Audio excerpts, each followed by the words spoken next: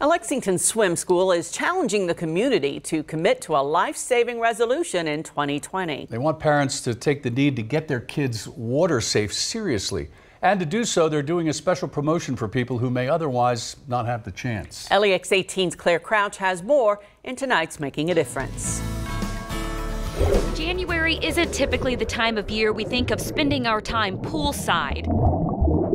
But Aqua Tots in Lexington is bringing up a good reason why maybe it's not such a bad idea. We're trying to raise the awareness that year-round swim lessons is so vitally important. Drowning is the leading cause of accidental death in children ages 1 to 4. So the swim school is committed in 2020 to their mission of saving lives through drowning prevention education. If you are under the age of 4 years old and you're in a consistent swim lesson program, your chance of drowning is reduced by 88%.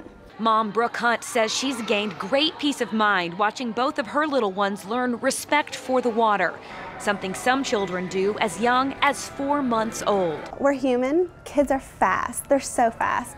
Knowing that we can have even like 10 seconds maybe if we turn our head and they're over here, that has given me so much comfort. They learn basic water safety skills, how to crawl in and out of the pool safely, and what to do if they fall in.